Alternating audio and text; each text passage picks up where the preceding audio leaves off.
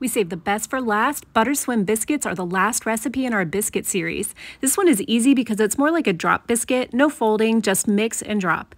They'll be full of buttery flavor and still light in texture. Melt a stick of butter in an 8x8 inch pan and then place the biscuit dough right over the butter and then score the biscuits and bake. The biscuits will bake in that butter and rise up beautifully tall, and they'll be really light in texture. Get this complete recipe for the Butter Swim Biscuits right in the caption below.